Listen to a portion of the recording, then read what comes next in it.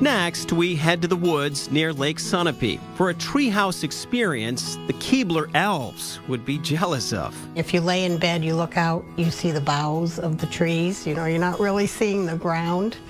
And it's pretty special staying here. The tree didn't grow straight, so we made the wall. This 640 square foot, 2-story home is thanks to Gordon Tiff Stanley. Our daughter had sent us a picture of a treehouse and said, "Dad, why don't you build this for your granddaughter?"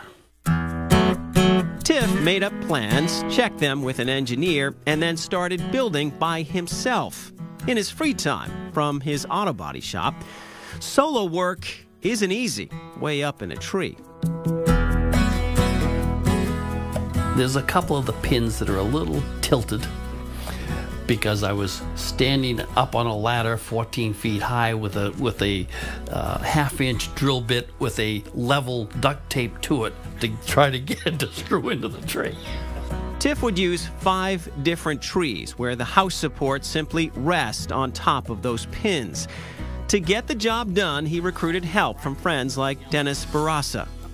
We grew on each other, and it's been a great relationship to get this done. The two would spend weekends for 4 years putting together a wood masterpiece in the trees. What would people say to you when you said, "Well, I'm off to go build a treehouse"?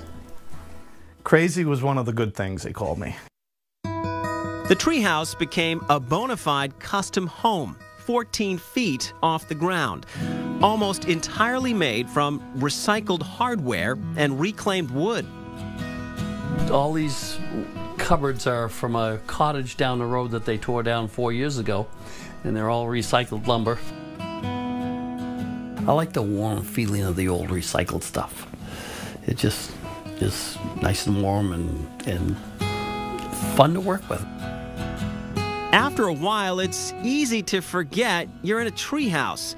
This home has all the same amenities as any other house, including Wi-Fi and cable. This treehouse has central vacuum system, has air conditioning, has all heated tile floors, all your propane fireplace and electrical. It has everything that you need. Downstairs is bedroom number 1, a sitting area which includes a mouse house diorama. There's also a full kitchen and a bathroom you might find in a fancy hotel. And here's the flusher.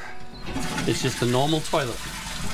Upstairs is bedroom number 2, which includes a sitting area and lots of windows. Do you ever see any wildlife out here? Oh yes, we see deer, turkeys. Each floor has a view of the main oak tree that runs through the center of the house. And if you get dirty climbing other trees on the property, no worries. This is fantastic. You want a little privacy? Slide it over there while you're doing your washing and drying. Wow.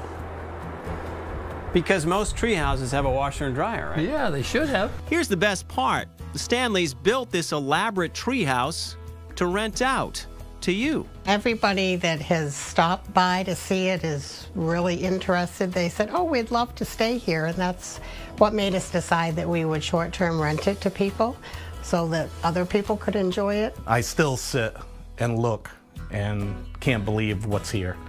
It is unique.